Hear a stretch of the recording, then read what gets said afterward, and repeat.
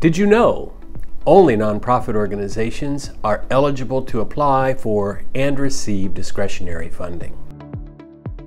To apply for discretionary funding, your organization must be incorporated as a nonprofit, have a current registration with the New York State Attorney General's Charities Bureau, or be exempt, and have a valid federal employer identification number.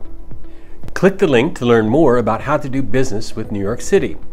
My name is Gregory Wright, and I'm the Assistant Director of Doing Business Accountability here at Mox.